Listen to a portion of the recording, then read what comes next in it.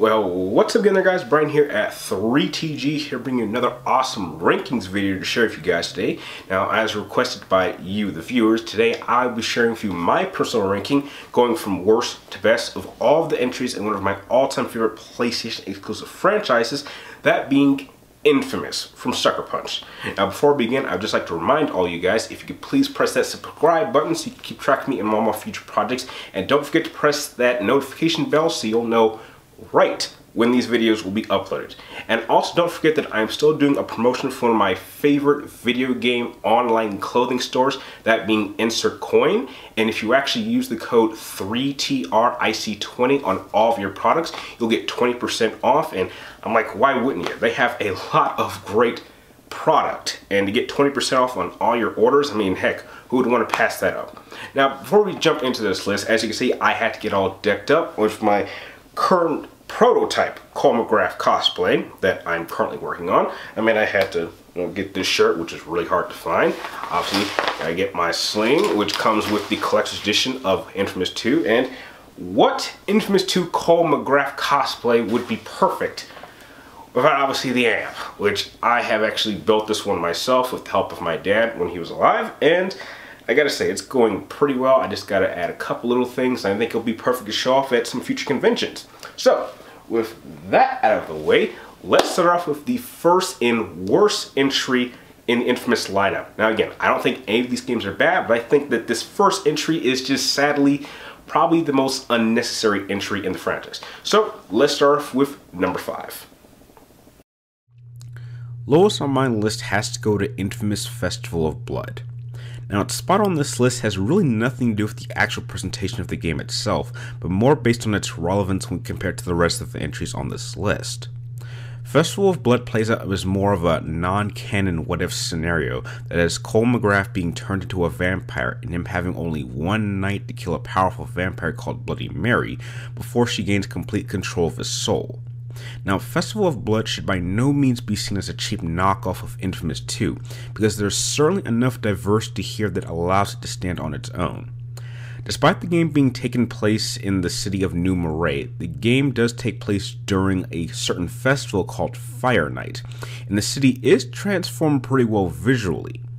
Cole is given a new weapon, a new set of powers, and a new enemy variety to battle against that is significantly different than what you would expect from inFAMOUS 2. So while it does feel different, there is enough here that is somewhat similar that anyone who is a fan of inFAMOUS 2 can easily pick up and adjust to its differences. My biggest criticism of Festival of Blood is that I feel that with the tone being so heavily focused on horror, it makes it feel very out of place when set alongside the rest of the entries in this franchise. And when you put into effect that this game is attached to inFAMOUS 2, it simply doesn't add anything that is already set up. No character is developed, nothing happens here in this installment that adds to anything that we already know, and it really is perhaps the one entry that if no one decided to play, that you're ultimately not missing anything that is necessary. So if you happen to have already downloaded this, or can find some way to download it on your PlayStation 3s, then go right ahead. But you're not going to hear from me that this is a game that you really need to go out of your way to play, because I just don't think it's necessary, which is why I place it lowest on my list. Number 4 on my list has to go to inFAMOUS First Light. Now, First Light manages to pull off the one thing that Festival of Blood couldn't do, and that's be relevant to the official timeline of the series. First Light serves as a prequel to inFAMOUS Second Son and follows the character Abigail Fetch Walker as she recounts the events that led to her brother's death along with her time being in the custody of the DUP. Now, when compared to inFAMOUS Second Son, First Light does a great job at giving you a familiar feeling, but having enough variety and elements to make it feel fresh. When it comes to the actual gameplay style itself, if you had any sense of enjoyment playing with the neon powers when you were playing as Delson, then playing as Fetch will feel very familiar. However, she does have a number of unique attacks and special abilities that does grant her some variety when compared to Delson.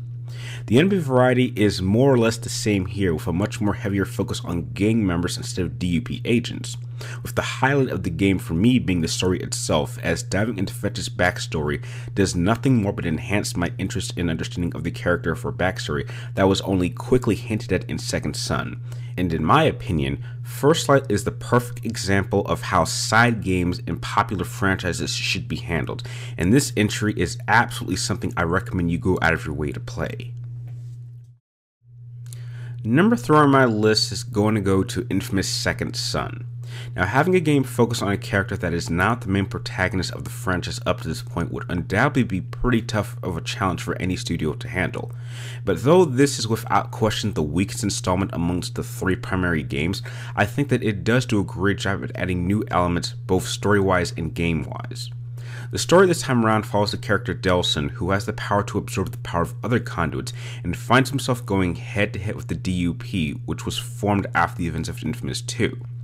Delson is a far different character than Cole McGrath, and because of this, how his morals and decisions have on the situation that happens in Seattle, and his drive for vengeance can cause him to become a far darker character than Cole ever could have been.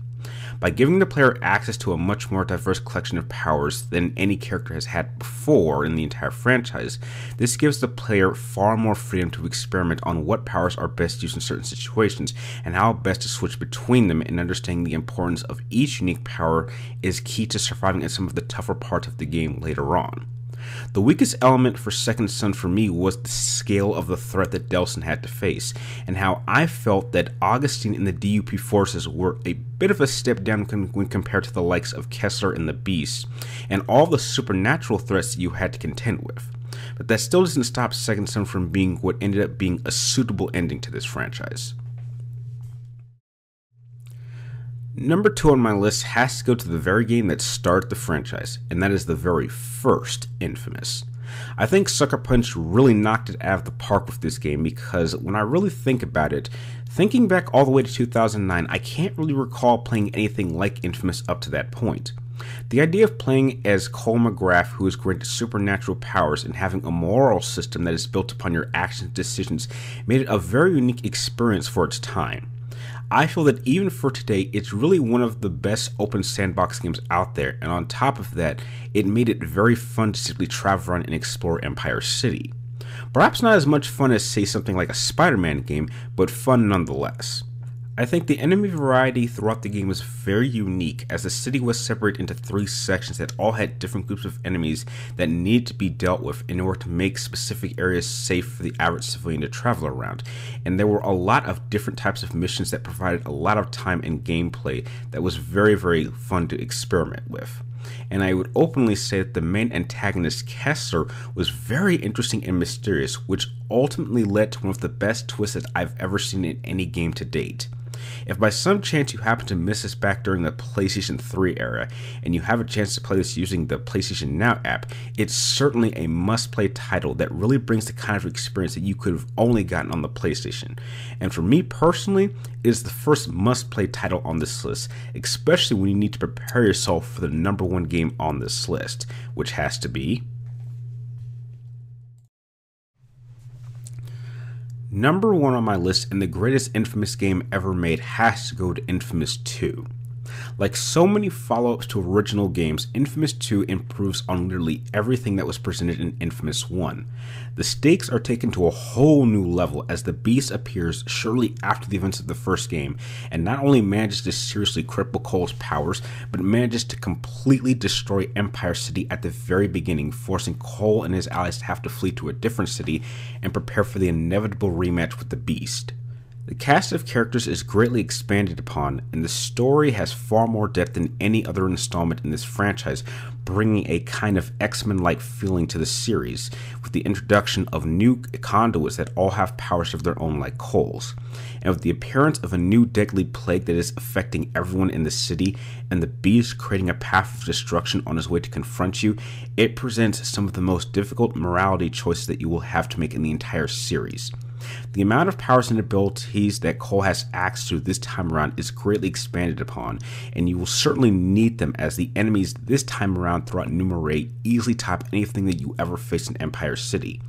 It all leads to an epic conclusion that, depending on whether path you chose to be a hero or a villain, will have you changing the lives of countless people, and I think that it has the kind of impact that is something you don't really see well being handled well by even some of the best AAA titles that have come out recently today. And Sucker Punch managed to handle every single department of this game very well, which ultimately makes Infamous 2 my favorite game in the series. And that does it for my personal ranking of the Infamous franchise. So now that you guys know my personal list, I'd like to know, how would you rank the Infamous franchise? Share your list with me and everyone else in the comments down below. And please, if you also happen to like this video, don't forget to share it on all your social media outlets so we can spread the word and hopefully grow the channel. So, with that out of the way, I'd like to thank you guys for watching. If you guys have any more ideas for future either ranking videos or video game topic ideas, be sure to share them with me either on Twitter, Facebook, or right here in the comment section. And like always, thank you guys for watching. You're awesome, and I'll see you next time.